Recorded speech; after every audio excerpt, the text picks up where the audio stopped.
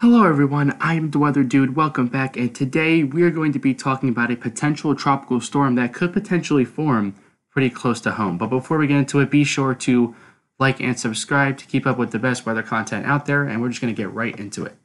So starting off here, looking at this system on the satellite, and you can see we got some decent rotation. You can see the low pressure sitting right in here, and we've also got some decent convection on that north and northeast side of the system. You can see there's a lot of shear, though, in the environment right now, and it's probably going to be one of the limiting factors for the system to develop. But you can see there's a lot of convection. It's kind of joined up with a little frontal boundary. But you can see there is definitely a swirl in the air there, and you can see that the low pressure is spinning over what looks to be some pretty favorable conditions, depending on which factor we're talking about, because there's a lot of factors that can determine whether tropical storms or hurricanes can form. The sea surface temperature, the sea subsurface temperature could be another one. Like, how far, how warm is the water below the surface? There's also the dry air and the wind shear and a bunch of other things. But looking at the National Hurricane Center, and a change from last year now is that there's still the 2-day, but now it's the 7-day outlook. So the outlooks go out 7 instead of 5 days. But you can see 10% chance of development, pretty small chance. But there could be something here, and there also is another system that's around here that we're going to be watching as well. It could actually be the same system morphing into something else, but we're going to show that in the models in just a little bit. But you can see there the low pressure center, and if we read the National Hurricane Center's description, I'm pretty sure this is the first thing we've gotten for the season. You can see a broad surface low is centered a couple hundred miles northeast of the central Bahamas. Again, some disorganized showers and thunderstorms. Environmental conditions, though, as I said, are forecast to become less favorable. So they are sort of favorable right now, but they're going to become less favorable later. And development is not expected, but it'll be moving north-northeast at 5 to 10 miles an hour over the next couple of days. So not moving too fast, which means that, again, if it's sitting in the somewhat favorable condition zone now, maybe since it's moving slower, it could have, again, it has a small chance to develop. And I'm going to be showing in the video why you shouldn't discount the system, because it could still form, and even if it doesn't, what it could still bring. But my goodness, let's just take a look at these sea surface temperature anomalies here. The Gulf of Mexico is back to full. They're full steaming. All right, we're talking 2, 3, even over 3 degrees Celsius in some spots in the north. Celsius above average. The Caribbean, especially the northern part of the Caribbean, about 2 degrees Celsius above average. And even where that disturbance is, which is right in this zone, all right, sitting in some pretty warm water, right? Sea surface temperatures are pretty far above average, about, again, 2 degrees Celsius. But look at the changes in the past 7 days. We're talking a widespread 1 to 2 Celsius improvement, 1 to 2 degrees Celsius temperature improvement in these waters, right in this zone here, just in the past week. And you can see, the whole zone is just orange. Even the Caribbean's gained about a half a degree to a degree Celsius in the past week. So waters have really warmed up in this zone, and they've already been above average even during the middle part of the spring season, like back in April. And so you can see the actual sea surface temperatures. Where the storm is right now, that disturbance is sitting at about 80-degree waters. Pretty much at this point, the entire Gulf of Mexico is 80 degrees plus. The Caribbean is nearing in on the mid-80s, especially in the northern part of the sea. And the Gulf Stream has definitely surpassed 80 degrees Fahrenheit at this point as well. So again, this is starting to expand. We're starting to see that zone. So anywhere in this yellow here represents about 77-degree waters. All right, and usually that's the bare minimum threshold to form a tropical storm. Usually 80 is where we need to get a hurricane going. But you can see that zone is continuing to expand, and it will continue to expand as we head up until August and September. Let's take a look at some of the factors that are working against it a little bit, right?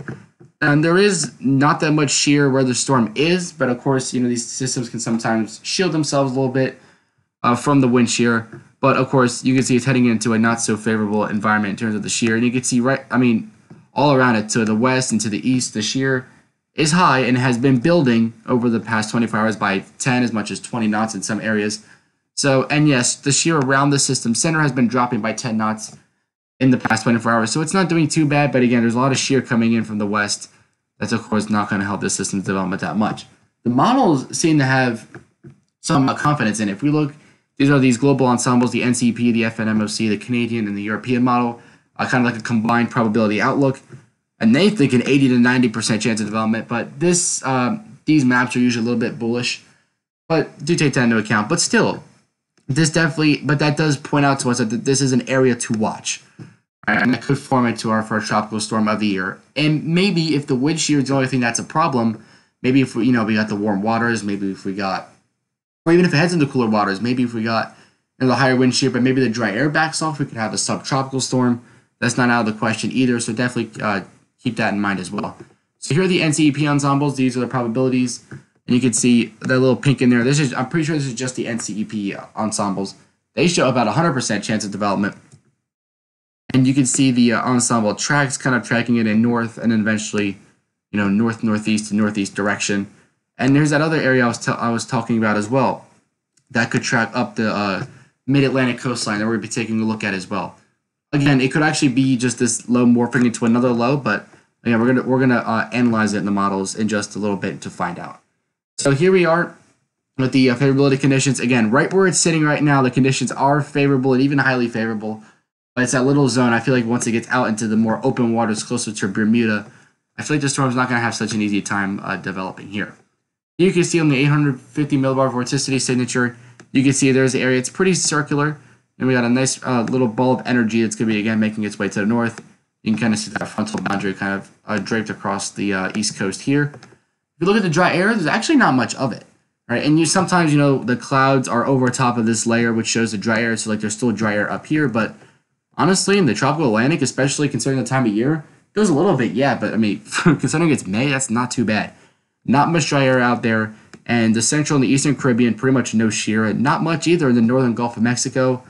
And even like the northwest Atlantic, or we call it off the southeast coast, there's not much there either. So, again, that lack of dry air could be one thing, along with the sea surface temperatures, that could be helping the system. Wind shear might be one of the things that's going to be going against it here in this scenario.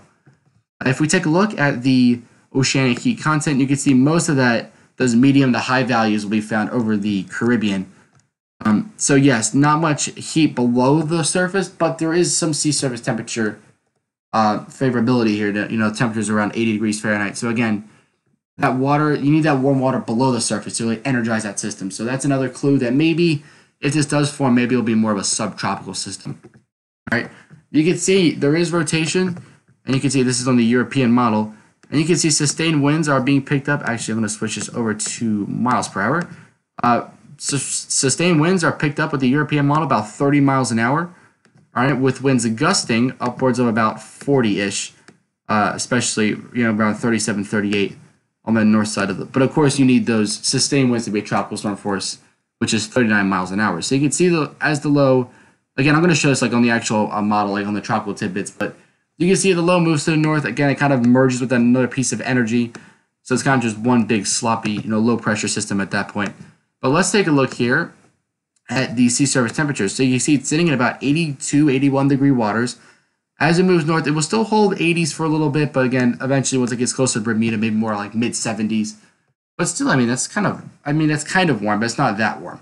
The Caribbean is already 85, 86 even, closer to Cuba. Like the waters there are getting crazy warm. Even towards like New Orleans, the sea surface temperatures are about 84 degrees Fahrenheit, 83, 82. Like the fact that it's May, like this is honestly very concerning. I know we're getting into an El Nino, but still, these are very warm waters. That are something that could work for not only for this system, but maybe for other systems in the future. Look at this, 88 near like off the coast of Guatemala here. So that's the highest reading I've seen on this map so far. So at least for this year. So yeah, very warm waters. I can only imagine getting warmer. I'm sure in the East Pac we'll see 90s pretty soon. But focusing on where we are here, yes, very warm water, well above 80 degrees Fahrenheit. But again, it's more of will that wind shear kind of work for or against the system. So finally here to conclude, let's get into some modeling. So we're starting off with the GFS model. You can see the low on the bottom right of your screen. Moving its way to the north, again, staying relatively weak, but you can kind of see kind of meanders back. We see another little low pressure form, and that one you kind of meanders as well. And then we see one forming right here. Again, relatively weak low pressure systems, but that could track up the coast. And with this one, to keep in mind is that, if it tracks along that Gulf Stream, that could really help to ignite those systems relatively quickly.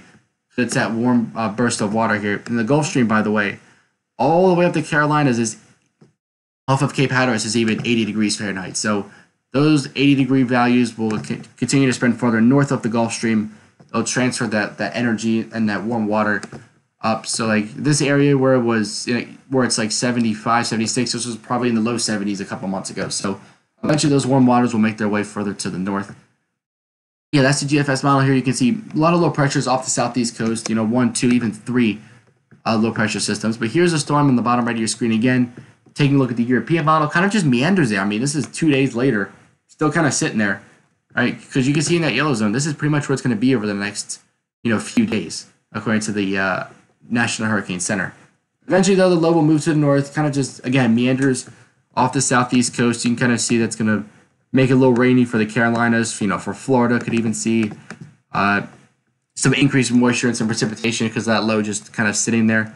And eventually, we'll move up the coast, and even kind of looks like this little model run right here, similar to this. It could even turn into the coastline here. Maybe going to Delmarva, maybe bring in some more rain. But again, nothing getting too relatively strong, so to speak. You can see, again, Canadian model also agrees the low kind of moves out, kind of meanders along the southeast coast. Although they do have it getting a little bit stronger, maybe a subtropical, extratropical low pressure system, or maybe even something tropical. Right? And you can see the pressure dropping to 995, 993, and that kind of just moves its way, kind of makes its way off of the coastline there. Let's take a look at the sustained winds. We were taking a look at those earlier to see like how strong the winds could be with these systems. So you can kind of see this little area of energy is kind of frontal system that's kind of draped across here.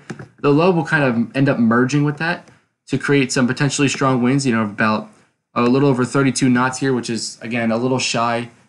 That's about 34 knots is what you need for a tropical storm. And you can see the low pressure again, maybe some areas of orange on the map here. So again, maybe some stronger winds on that back side of that low to help create some higher wave heights. Maybe even some tropical storm force wind conditions briefly. Maybe not overland necessarily, but you can see, winds 35, 40 miles an hour where the low pressure center is, according to the GFS model. That'll continue to play out even through the end of the month. I think the low pressure could still be hanging around here. We take a look at the European model, all right, and you can see kind of similar things here. Low kind of merges with a little piece of energy. And we see those prolonged area of winds of 35, maybe closer to 40 miles an hour along the south, draped across the southeast coast, from like Jacksonville, Daytona Beach, all the way up to the coast of Cape Hatteras. You can just kind of see it's just this little funneled area of wind that's going to be elevating those wave heights. Maybe a little bit more coastal flooding than usual. All right, so definitely something to keep an eye on there. So even if this doesn't form into something, it could still bring precipitation, still could bring some impacts. And that's kind of like the takeaway here from this video. But with the Canadian model, I mean, they got this thing forming, with winds 55, 60, miles an hour. And a much bigger wind field too, by the way. Like all that entire green zone is winds of 25 miles an hour sustained and greater, which can make for some pretty strong winds. Especially if you're out, walking or on a bike, you'll feel those 25-mile-an-hour winds. They won't feel so light after all, for sure. If we take a look here at the relative humidity map, now the reason I like to look at this is because you can kind of take a look at the upper level winds and how the storm is kind of stacked at different levels of the atmosphere. Kind of like using this map for that. So you can see here, how the upper level winds are kind of cutting through the low, meaning it's not quite stacked too properly. But you can see it is carrying some moisture with it, especially on its north and east side. Maybe a little upper level low pressure, little piece of energy here draped over across the southeast as well. And you can see, again, as the low moves to the north, now we start to see some rotation, some upper level rotation, but we don't really see anything at the surface anymore. But you can still see there's a lot of pressure, a lot of moisture making its way through the mid-Atlantic. And you can see that low pressure forming, all right, with the upper level winds rotating around it, showing an organized system that's carrying a lot of moisture with it. That'll be towards the end of the month, about 10 days from now, around May 31st. If we take a look at the European model here, you can see if we fast forward a little bit, I got to fast forward pretty far. You can see again a lot of dry air around the low pressure system, not much, not a lot of moisture to really get the storm going. All right, you can see, but there is some increased moisture over the southeast. And here comes that low pressure system, so kind of separate here from the other one. You can see that could also bring some increased moisture to the mid-Atlantic. But you can see even this one, the upper level winds are kind of cutting through that low pressure system. If the storm was organized, it'd be kind of rotating around it as the storm builds itself in the higher altitudes. You can see it moves to the north, and it becomes a little bit more organized, but again, still a little dry air wrapped around inside it. So something to keep an eye on there. And finally, of course, the Canadian model, and actually does not have the relative humidity map. So again, looking here at the Canadian model, you can see again, little recap. There's a storm again, getting a lot stronger than the other models have it. So definitely something to keep an eye out here over the next 7, but even over the next 14 days as well. Basically up until the end of the month, we've got to be watching this low pressure system carefully because it's moving slow, and other low pressures could actually spawn in from those boundary systems. Maybe something could merge off of Florida. So the point is, over the next 10 days, I would definitely watch out for potential for a tropical or a subtropical storm to form off the coast of the southeastern United States. Thank you guys for watching. I am the Weather Dude signing off. Till next time, I will catch you guys in the next video.